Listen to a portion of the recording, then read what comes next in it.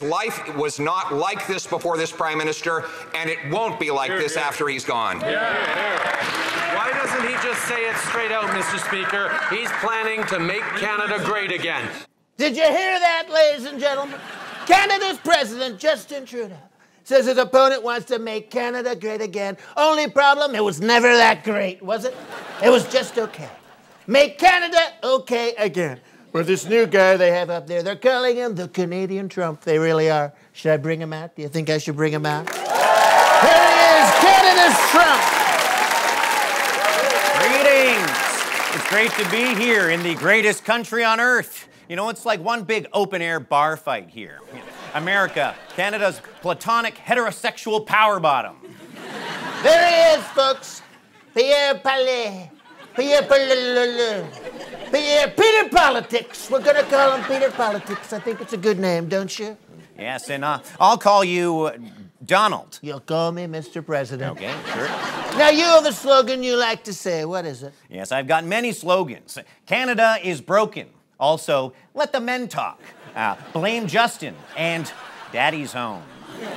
I like to say, make America great again. He says, Canada is broken. We have a lot in common, don't we? We both think our countries are garbage. We really do. We hate our countries, and I love that. Yes, well, Trudeau is nothing more than a racist rich elite who got by on his father's name and applauds Nazis. Well, when you say it like that, you make me like him. You really do. What would you say is the biggest problem facing Canada today? Well, I live in constant fear of vaccines, paper straws, bears, and non-biological women hiding in stalls. He gets it, doesn't he? My good friend, Pierre Poilievre. Pickle Peppers. He gets it. He said no to sending more money to Ukraine, which is a way of sending more money to Russia. And any friend of Putin is a friend of Trump. He really is. And, you know, that actually reminds me of a funny anecdote. In Canada, we love poutine, which sounds like Putin. And I understand that using words that are similar can be quite humorous. So I'd like to point that similarity out. Putin. Poutine. Hold for laughter. Together we'll build a future where it's safe for unvaccinated hate speech protecting gun nuts to obsessively check women's washrooms for penises.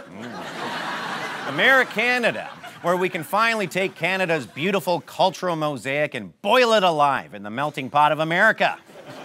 The great white north, so white, very, very white. In closing, I've picked my running mate, and it's gonna be this guy. Let me have the name again.